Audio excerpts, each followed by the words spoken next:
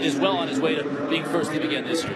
He's having an incredible season. 19 touchdown passes on the year and just two interceptions. He's very careful with the ball. He plays like a senior. He doesn't get rattled. He's very calm and poised in the pocket. Makes great decisions with the ball. I'll tell you, as a quarterback, the number one thing you want to do is make great decisions with the ball. Number two, you want to be accurate. And he possesses both. Swanson in the backfield with him to fake to Swanson. Woodside's going to pass and he's going to get sacked. Well, right for the first play coming out the gate. 3rd and 14 now for the Rockets. Empty backfield, 5 wide out set. Woodside back to throw, lets it fly over the middle, has his receiver, and it's caught by Johnson. That'll be a first down up near the 40-yard line. The accuracy of Woodside on that throw right there. Just a great touch throw over the linebacker's head into the hands of Deontay Johnson. 18 yards on 3rd and 14, picking up the first down. Fake to Swanson, back to pass, has a receiver over the middle, and that one's caught by Johnson. Johnson and Johnson. That's why I think they're so proficient in stopping the run on defense. But they lack that in the passing game because their offense, they don't throw the ball that well. This offense does. No, Chris. And they certainly have on this drive to move the football. Woodside back to pass. Tries to find Johnson again, and does inside the 25 down to about the 19-yard line. They blitz him if he's given a clean pocket. Art Tompkins now flanking Woodside in the backfield.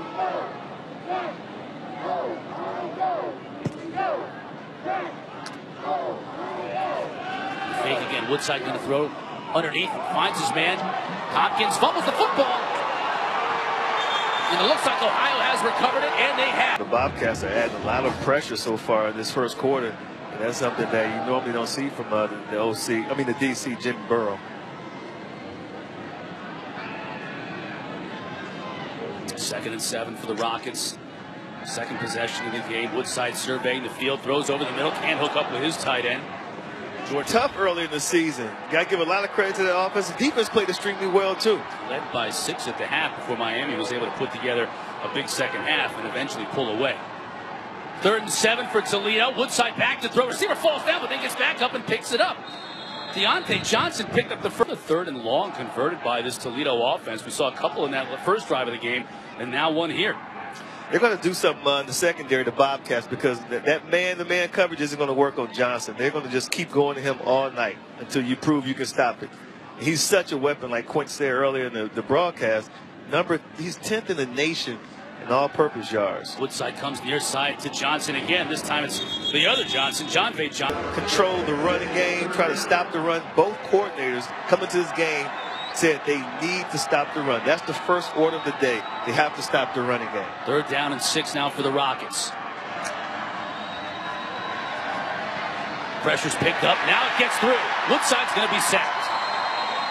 We talk about what he's doing this year with the Chiefs. And Burrow, the defensive coordinator for Ohio, said that Terry Swanson, who just had that last carry, is a Kareem Hunt clone. Exactly. High praise indeed. Yes, it is. Nice pass wide open. His receiver that time, Darrell Richards, brings it in. Got a flag after an 8-yard gain. So the Bobcats decided to go cover 4 on that play and just threw a hitch route at the top of the screen. That's what you want to do. You want to, bring the blitz and play zone behind it. Offense number 4 was covered up. 5-yard penalty, second down. On McKinley Lewis was starting to play a little zone because of what Deontay Johnson, number 3 for the Rockets, was doing to them in the passing game when they were bringing pressure and playing man-to-man coverage. 3rd and 12 for the Rockets. Woodside over the middle, finds his receiver, his tight end. Once again, Jordan Fisher makes the catch. Job done on that one. Yeah, but this one shouldn't take long. I mean, it's very obvious from this angle right here that the ball goes through his arms. No question. And it's on the ground. I mean, no question about it. This should be done right now. They should say, yep, incomplete. It'll bring up a 4th and 12 from their own. After reviewing the play, the pass was incomplete. The ball will be returned to the 43-yard line, where it will be 4th and 12. Size of Sammy Cassandra. 6'4", 320 at Cincy. He's been eating that Cincinnati chili. I know you like. I like that stuff. Oh yeah. I'll eat some. Yeah. Swanson back in the backfield, fakes to him. Outside, no room to run either. Desmond Phillips taken down that time. He got tackled for a loss. Now it's third down in Cincinnati to go here for the Rockets. Second down. He's second down because of the penalty. But boy, it is forever. 25. Woodside back to pass. Finds Swanson over the middle. He'll pick up a good chunk of that back, but it'll be third down now. Keep the ball moving, positive direction, but see it now. It's still third and long. I think I get all of it back. Phillips in motion. Woodside back to pass. He's going to go deep. Down the sideline. Great defensive play that time to knock it away. Grab you just and making sure the running back was start down. Spinning. Yeah, a defender would say, a defensive player would say, just making sure the running back was down. You would probably call it a dirty pool being an offensive player. A little bit, slightly. I think that was a little extra twist at the end. Keep an eye on Swanson. Woodside, meanwhile, back to pass, firing this one over to Johnson. He makes the catch, and that's going to be a first down. Ray Johnson is just as talented. You know, he's a very capable receiver, runs very good routes, and has excellent hands. This time outside to Denzel McKinley-Lewis. Keeps his feet, but can't get much out of it. Maybe a yard before Chad Moore, the linebacker, has been all over the quarterback and see where he was going to go with the ball. They didn't have to turn it back because of the man coverage, and they were able to come up and make the play, especially the cornerback. Woodside trying to go a little tempo. He'll look over to the sideline for the play, changing it up. He's got the big back. Shaquille Seymour flanking him in the backfield. Seymour now flips to his left. Nice catch that time. A lot of passing. That was an excellent adjustment to the ball that was behind him to grab it with his hands, too.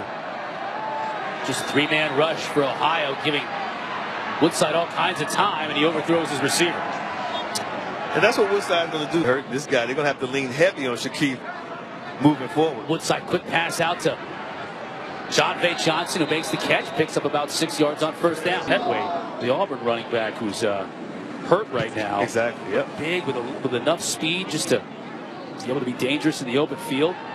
Woodside now looking deep left side, looking for Johnson. Touchdown! Flag on the play, but Johnson's able to come in with the football, out wrestling Jalen Fox for the ball.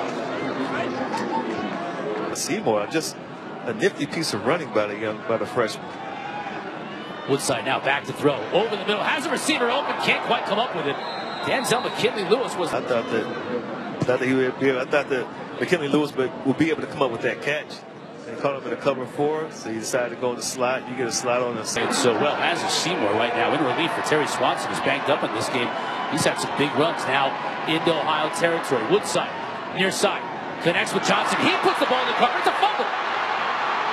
And off to the races goes Javon Hagan. He'll be stopped at the 30-yard line. We'll take another look at this one with the original call. 7, and they sent them a message. This is going to be a dogfight. This is going to be a physical contest, and this is what you're going to get for the rest of the game. You saw how successful both of these offenses are coming out of that halftime in the third quarter. And Woodside is going to be brought down.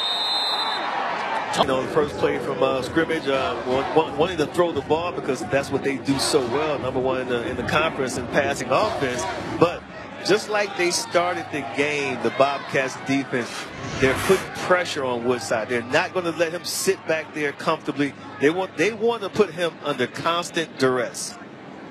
Now it's second and long. Woodside back to pass. Gets his back out of the backfield. He's one-man miss, but his teammates. The ball vertically, but he's going to his check downs. And then Ohio's defense is so fast right now. They're swarming to the ball. And those little short, intermediate, and check down throws.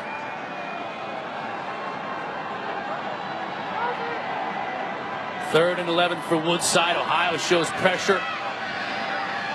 Woodside can't connect with Johnson, and they'll bring up a fourth down.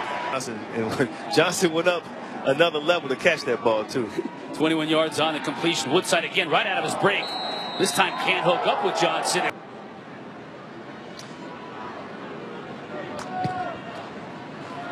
Woodside fakes the handoff, goes downfield. That ball looked like it might have been tipped at the line of scrimmage. Pump faked it and then brought it back down and then threw the ball. I mean, he's right there. Why don't you? It seems like the Bobcats are content with keeping everything in front of them, making them try to earn every yard until they make a mistake. Woodside now taking the pressure, spins away from it now, trying to throw, decides to keep it, get what he can out of it on second down, but that's going to bring up third and long. 12.5 minutes left to go in this one, and Ohio's leading by 3 touchdowns. Yeah, and the Bobcats are bringing pressure, and on the back end they're playing, a lot of zone, but they mix up some man just to throw Woodside off, and they have them eating up the clock, getting plays are gaining 2 yards, 3 yards, 4 yards like that when they need to gain 9 yards here. They need some urgency. Pressure comes, and Johnson with the catch, trying to get the first down. He's going to be close, but I believe he's going to be short. I think he's short, too. Like I said, they need to show some urgency. 2 yards shy of the first down on 4th down from their own 42. They're going to go for it.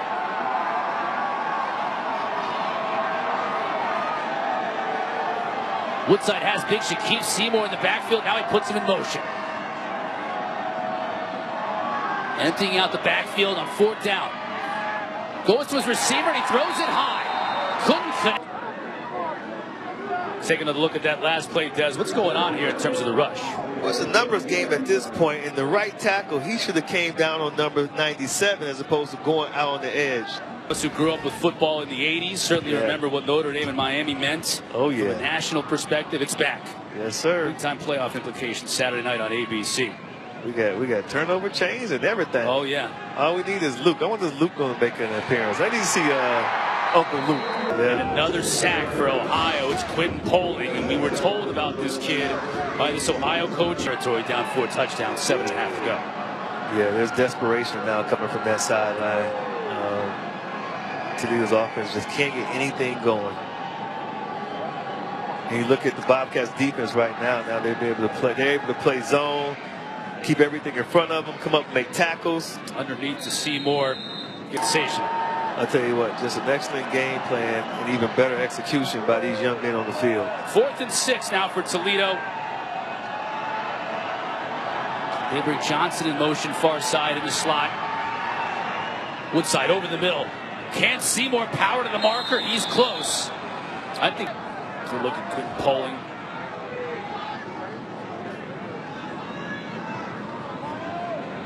The Bobcats are still giving them multiple looks, especially in the secondary on the back end. Woodside finds Johnson wide open, out of bounds at the 22. John Vay Johnson that time with the reception. I tell you what, Chris, I'm not a fan of this. It's almost like a prevent defense that they're playing right now. I think that they should still keep applying the pressure, play their defense. They're giving up big chunks on the outside now, playing zone.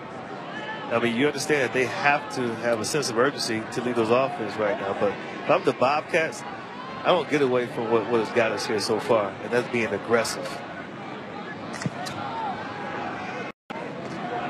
Woodside over the middle, looks for a receiver, has one, knocked away at the last second. They've had a lot of fun here in this second half. Oh, yeah. Everyone in green and white has had some fun tonight. And the seniors, this is a big night for the seniors, big too. Night. Woodside to pass on 4th down into the flat for his running back. Can't connect with Seymour.